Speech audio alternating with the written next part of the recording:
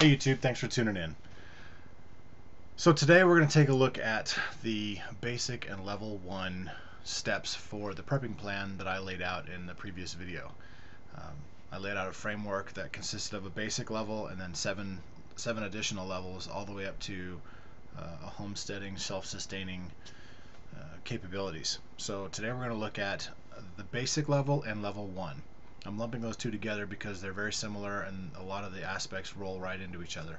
Level 2 has a lot of similarities as well, but I'm going to cover that in its own video. So for the basic level and level 1, the basic level is 3 days of food and water with a shelter-in-place concept, no real defense plan, and some basic first aid. The shelter-in-place concept assumes that your residence has not been threatened or destroyed by any kind of natural disaster or whatever it is that's impacting you that would require you to initiate a 3-day survival mode. The same concept applies to the level 1 plan. 7 days of food and water, shelter-in-place concept, no real defensive plan, and basic first aid. So both of those incorporate the same shelter-in-place concept. Your residence is still intact. That's where you're going to be. You've got your regular food and water that's there. You've got all your blankets and stuff to keep you warm or whatever. So that's the concept. Your shelter-in-place, no real defensive strategy. Basic first aid. So let's go over to the food and water really quick. This right here is all you need for 3 days. Okay, we're done. Great video. See you later, guys. Just kidding. This is more of a novelty item, but I've heard a lot of people talk about these, so I wanted to put it in the video. You can find these on Amazon, places like Cheaper Than Dirt. Before I started boycotting them, stuff like that, you can find these there. Let's take a really quick look and see what's inside this, and then I'll give you some more information. Alright, so Spanish on one side, English on the other, just in case you don't know which language you are. So, alright, let's take a quick look inside. Well, actually it tells you right here, but I'll open it up anyways. It's food, individually packed, contains all the essential vitamins and minerals. Plus, it tastes like a cookie. I don't know about that. Water, 6 individual sealed tight bags of fresh drinking water, and a blanket. This is just your basic Mylar blanket. So let's open it up, take a quick look. So these are your drinking water packets. I don't know if you can see. Let's see, where does it say?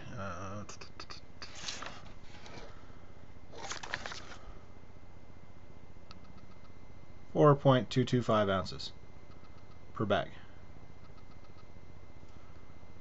See, this says use 4 per person per day, but there's only 6 in here, and this is supposed to last you 3 days. So even according to their standards, they didn't pack this thing right. So that's the water. This is the food bar. This is by a company called Mayday, and this particular pack has 2,400 calories over the course of 3 days, so that's 800 calories a day. And then there's your little emergency survival blanket. So that's what's in this kit. And like I said before, this is kind of a novelty. I would not rely on something like this to sustain you for 3 days. Now, if this is all you had and you're sheltering in place, not moving around, not burning a ton of calories, not exerting and straining yourselves to the point where you need a lot of water, something like this would probably let you survive for 3 days. But that's going to be painful survival. This stuff, people aren't used to eating these kind of food bars. It's going to do a lot of stuff to your digestive system. It's only 8 ounces of water a day. That's not really a lot. So if you had one of these per person, that's a start, but I would not rely on this. Now you can supplement it. These things you can find on Amazon. This is where I got these. This is by Mainstay Emergency Food Rations. This is 3,600 calories in this pack, so that's pretty decent. If you split that over 3 days, it's 1,200 calories. It's still not quite enough, but it's better than the 2,400 calories or 800 calories per day. These are also really good for survival kits, get home bags, emergency car kits, those type of things. So this is one that I got off of Amazon as well, and there's tons of different brands out there. There's a Daytrex. They're all pretty much the same type of bar, but they just come different packages and stuff like that. So this is also 3,600 calories. And you can also buy those pouches of water as well. It's 4 ounces, 4.227 fluid ounces. You can get 64 packs of these pouches for about $20 to $24. I think maybe it's $28. I don't remember the exact price. But that's 64 pouches times 4 ounces each. You can do the math. That's not a whole lot of water, and that's an expensive way of buying it. So you can get some of these types of things as some basic emergency survival supplies, but there's a lot better ways of doing that to get you your 3 to 7 days. Like I said, these are great for kits like flyaway kits, bug out kits, home or car survival kits, those types of things. But if you're in your house, there's better ways of doing it. So let's take a look at some of those better ways. All right, so like I said before, these little survival kits, they're kind of a novelty. I wouldn't put much stock in its ability to sustain you. For some sort of emergency kit, maybe, but if you're doing a shelter in place, 3 days of food and water, 7 days of food and water for the level 1, there's a lot better ways of doing that. So I'm going to show you those right now. Actually, before I get into that, I just want to apologize if you hear any ambient little screams or noises. I have some kids that are running around the house, and I'm in the basement, and you hear every little movement they make down here. So we'll see how it goes. Anyways, so here's some basic food items. Roast beef and gravy, Hormel chili with no beans, chicken breast packed in water, tuna, beef stew, chicken and dumplings, some whole kernel sweet corn, peanut butter, corned beef and hash, this premium ham fully cooked. All these things are foods that my family eat on a regular basis. Not necessarily these brands, but we make recipes. Our meals, they incorporate these types of foods on a frequent basis. So this is stuff that we normally eat.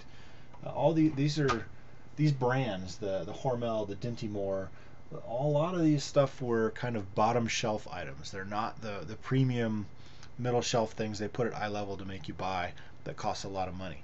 And when we were looking at collecting these things, we looked at the expiration dates on them. I don't know if the camera's going to be able to pick this up. It's not gonna, so I'll just read it. October 20th, 2014. When we bought this was December of 2012 when we started we really started doing the food preparation part of prepping. So it wasn't too long ago. We started checking the expiration dates of everything, and a lot of the eye level foods that you find in the grocery stores, their expiration dates are not as long shelf life as the bottom shelf things. I'm not quite sure why, but as far as nutritional value, it's pretty much the same as everything else. So a lot of these things all have a 2-year shelf life. The stuff that had 1-year shelf lives we kind of avoided as best we could, because we wanted to have something that would last a couple years. Now at about the 18-month mark, we rotate all this food into our pantry and restock with fresh stuff with newer expiration dates. So you've always got a good 2-year shelf life of these kind of foods on hand, and this is not included in your normal pantry items. This is stuff that you should store away specifically for the purpose of a survival situation where you need food to sustain you for 3 days to a week, 7 days, and just use foods like this that are everyday foods. There's a pack of ramen back here. This stuff is dirt cheap. Coffee in the number 10 can. Don't get the plastic ones or the cardboard cans. Try to get the number 10 cans if you can. These I'll talk about in some future videos. This is some freeze-dried stuff. So all this stuff though is foods, like I said, that my family normally eats. That way you're not trying to guess as to what people are going to eat and whatnot. Just get the foods that you normally eat, set some aside, buy a little bit at a time. You could probably go and get 3 days worth of food for each member of your family for $20 to $30 buying these types of items. And all of this stuff, it's important to note that all of this stuff is fully cooked. So you could open any of these cans and eat it straight out of the can. Now, cold food is not going to taste as good or not as appealing as hot food, but in a situation where you're grid down, your power's out, you've got no way of heating stuff up, if you didn't plan for that, which we'll get into some of that in another video, but if you didn't plan to heat stuff up, you can eat this stuff straight out of the can, and it will sustain you. It'll provide you the nourishment you need. Or if you do have the ability to heat, all this stuff is in tins. So you could get a little Coleman stove or whatever, put this right on there and heat this right up in the can, and then eat it straight out of the can or serve it however you want to serve it. But always make sure to have a can opener because these aren't pop tops. So have a couple can openers as a safeguard. And if you heat this up directly over an open flame, like a little Coleman stove or whatever, make sure you puncture the top to let steam out, otherwise the can's going to explode. So this is for 3 days, for 7 days of food preparation. All of these things, 2-year shelf life. Normal foods that you eat. You don't have to get these exact same ones. Get the foods that you eat. But don't rely on what's in your pantry. You want this to be your food storage. Store the food away and don't use it until the expiration date, rotation time, 6 months before it expires. Rotate it into your normal food stuff. Go to the store, buy all new stuff to put down in your storage thing, and that way you've kept it cycled and it stays fresh. Now, if you for some reason don't do that and it happens to go past the expiration date, if it smells okay, if it looks okay, if it tastes okay, then it's probably okay. Heat it up as best you can. Typically the expiration dates mean that the nutritional content is good until that expiration date. After that expiration date, it starts losing its nutritional value. It doesn't necessarily mean it starts rotting and it's gone bad. It just doesn't meet these nutritional standards anymore. So if it smells good, if it looks good, and if it tastes okay, then you're probably okay. But this is a really easy way of buying some stuff and putting it away that'll give you some good shelf life, 2 years, and easy to do for 3 to 7 days. Now let's take a look at the water. Most people can buy a case of water for $3 at the cheapest. I tend to spend a little bit more. I usually spend $4 or $5 on a case, and the reason why is because I buy the cases that have the cardboard base on them. The cheaper ones are usually just the bottles that are wrapped in this plastic thing, and they don't stack as well. But these ones with the cardboard base, they stack better. So I spend a little extra money and I get the ones with the cardboard base. And this is probably going to be your easiest way for to store water for a 3 to 7 day period, the basic level and the level 1, to provide water for your family. Now the rule of thumb is 1 gallon of water per person per day, and that provides water for drinking, for sanitization, and for cooking. So sanitization is washing your hands and washing other parts. And the cooking, if you have stuff like this, the Mountain House freeze-dried stuff, then you have to have water to cook this stuff to rehydrate it. Now, all of this food right here, none of this requires any kind of water to prepare. So if you have a lot of this stuff, then you could probably tone back the water a little bit. And I don't necessarily recommend it, but here's my logic behind that. A case of water is 24 bottles. Each bottle is about 20 ounces, and there's 128 ounces in a gallon. So if you need a gallon per person per day, you could, for 4 people, get 1 case of water, and that would last you a day with 5 bottles per person. That's 120 ounces per person per day using a single case. Now if you have 5 people, you could still use the single case and just go down to 4 bottles per person. Now that covers 5 people for a day. Now that only gets you 100 ounces, or 100 ounces of water, but per person. But if you're sheltering in place, you're not burning as many calories, you're not using up the water in your body. So something like that would probably be good to get you by. It wouldn't even probably be good, it would be okay to get you by.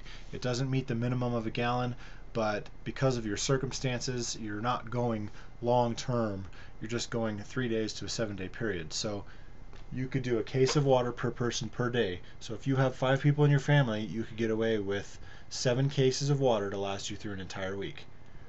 Now, like the food storage, this is not relying on any water storage that you have in your house. And what I mean by that is most homes have a 50-gallon water heater in them.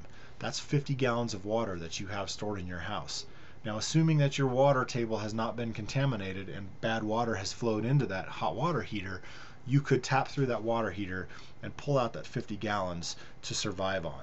If you fill up a bathtub, you could also use that. Bathtubs hold 100 gallons or so. So if you have the foresight to see something coming, you could fill up 2 bathtubs in your house, or if you only have 1 bathtub, and then you've got your water heater. Now, for both the food and the water, you want to deplete your home resources first before you get into your survival kit. This will extend the amount of time that you have. Most people have 3 days of food in their house. And if you include the water heater, then you've definitely got 3 days of water in your house. So if you get to the point where you're in a survival situation for a 3 to 7 day period, deplete your home resources first. Get all of the food out of your refrigerator, cook it, prepare it, eat that, consume that, and get those refrigerators emptied because that food will spoil. So eat that stuff first. Eat your pantry items first. Go through all that food first. Go through the water heater, the bathtubs, if you've stored water there, use all that water first. And the reason why is because at the end of that time period, whether it's a 3-day or a 7-day period, if it comes to the point where you have to bug out, this stuff, if you've stored it properly, could be taken and easily stuck into a vehicle, and then you bug out with it, and then you've been able to save these supplies and take them with you. Same with the water. The cases of water are fairly easy to transport if you have a vehicle to transport them with. In the next video, I will show you a couple storage options for some totes that I've found that are pretty handy for storing this kind of stuff. I keep a lot of my stuff in these types of file cabinets that I have behind me. It makes it easy for rotation and whatnot. But there's also some great options to dump it all into some storage totes, and that way they're easily transportable to a vehicle and get them out in the house and bug out and go. So 3 days of water for the basic food and water for the basic concept, and then for the level 1 is 7 days of food and water. This type of food storage is more than adequate to cover those basic levels. And this is all from the grocery store. You don't have to go to any kind of specialty survival store or anything like that to grab those kind of things. So for a fairly decent, cost-effective approach of doing it, these kind of food options is ideal. This kind of water options for cases of water is ideal. And then once you get into the higher levels, you get into the large storage options and rain catchment type systems and stuff like that. And we'll talk about those in some subsequent videos. One other point that I wanted to highlight about the food: when we bought these, we bought the smaller cans for the beans and stuff like that. And I think I might have one here. Let me take a look. Yeah. This is spaghetti sauce, and this is a big number 10 can. Now, if you open this, you have a limited amount of time for this to stay fresh before it goes bad. So if you have a community plan where you've organized your neighbors and you have regular preparedness meetings, which I highly recommend, then you've probably established some sort of plan to do some sort of community meals, which is a great idea. Get your neighbors involved. They should all be prepping too, even if it's just food prepping. If you're not a gunner and you don't want firearms or whatever, then at least take care of your basic survival of food and water. So something like this, you open up these big cans, and you have to use it within a certain time period or it's going to go bad. So if you've organized your community, then you can plan community meals where you all get together and you use these kind of big cans and go through this whole thing in one sitting with all your community, and you each have stockpiled a few of these so that you each can do that, so that it's not relying on one person to stock these kind of things. But for the individual family, you want to focus more on the smaller size. Now they're still pretty cost effective. The price difference, you're going to get a better deal on the bigger cans, but you're not gonna spend a whole lot more money on the smaller cans. And the smaller cans allow you to open them and go through the can to feed your family and not have to worry about storing anything to use at another meal. If you have those big cans and you open it and it's just your family, then you have to worry about food spoilage and storing that food and trying to preserve it enough to be able to use it the next meal.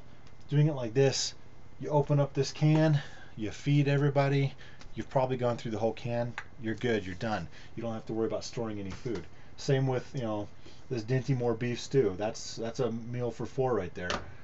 Chicken and dumplings, you know, this is the biggest can they made. This one actually is a pop top, but you get a couple of these cans, and you don't have to worry about opening a big number 10 can and having the food to go bad and stuff like that. So those are some great food options. This was my approach for getting. I have to go back through all my things to figure out how far along I am in my prepping plan, but I'm not super far along yet. I'm still working on it and still developing this as I go. But this is how I started. This was my concept.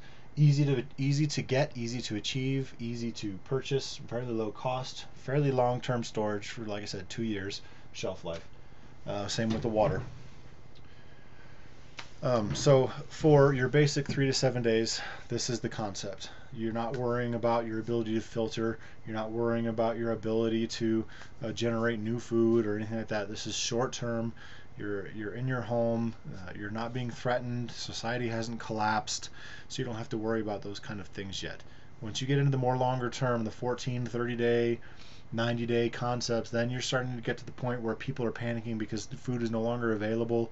And so you have to protect what you have, and that's when you get into the more defensive nature of things and whatnot. So 3 days, 7 days of food, 3 days, 7 days of water. The last concept is first aid, and this is really basic. This is the basic level. This is a little kit that I picked up from Walmart. It's an 85 piece. You can kind of see the stuff it's got in there. It's got antiseptic towels, alcohol wipes, cold compress, antibiotic ointment, adhesive bandages, 15 of one size, 20 of another, adhesive tape, 4 2x2 gauze, 2 4x4 gauze, 5 butterfly closures, 10 cotton tip applicators, 4 finger splints, 2 examination gloves, and 1 first aid guide. So this is basic. This is, you know, like I said, you're not in the middle of your house wasn't torn down by a tornado. There's no injuries. This is just the resources are for whatever the disaster is, whether it's a hurricane or tornado or whatever. The services have stopped. Power's out, water's out, those kind of things. But you're safe in your home. Then something like this is probably going to be okay for you. It gives you some basic stuff. You might want to make sure you've got a couple bottles of some aspirin, some Advil, anti-inflammatories, those types of things in case you sprain something or whatever. But this, and I would recommend maybe one of these for each family, one of these for every vehicle, one of these for every family member, and then one for every vehicle. They're fairly inexpensive, Walmart special, commercial off the shelf, very easy to put together, pretty compact, so not a whole big massive box to transport around. So that's the first aid concept for the level 1 and the basic level. 3 days, 7 days. It's a basic first aid kit. There's nothing special about it. So that's a lot of rambling on from me. Your 3 days, 7 days, food and water, and the basic first aid concept. Like I said, this is a novelty item. Maybe put together a couple, get home bags to put in your cars or something like that out of something like this. Otherwise, I probably wouldn't waste my time or money on something like that. Focus more on getting the food you eat every day. Just get extras. Check the expiration dates on them. See if you can find the stuff like these that have longer expirations of 2 years or so. Now this is 2015, December of 2015. So this is a 3-year shelf life. So it's out there. It's available at your local grocery store with very little extra cost to you. So this is where you start. Your food and water. All the extra things that go along with it. Water filtration, your ability to cook and start fires and defend yourself and all that kind of stuff. For your basic emergency 3-day survival and 1-week survival, you can kind of overlook those things to start off with. Just work on your food and water. And then after you get to the 7 days of food and water, then go look and see if you can find a little Coleman stove or something. Just a little one that you can use to heat up some of these cans and stuff with. And then as you expand your food and water capabilities, then you expand your ability to prepare those foods and defend those foods and store those foods and all those things that go along with it. So like I said in the main video, the original video, the prepping plan, this is all a framework. Stay within that framework. Focus on the essentials first, and then as you get the essentials, then you can kind of expand and acquire the additional resources that you need to not necessarily survive, but make the survival easier. So that's the basic level and the level 1 concept. I hope you enjoyed the video. Leave your comments below. I'm very interested in hearing what you guys do and how you guys do it. And please give me a like, and share the video, share the channel with people. I'm trying to get the word out and build the viewership and just get the information out there. So I appreciate any kind of sharing that you do with this kind of information. And that's about it, folks. I hope that you guys got a lot out of it. Thanks for watching. God bless our military service members, past and present. Keep your powder dry, folks.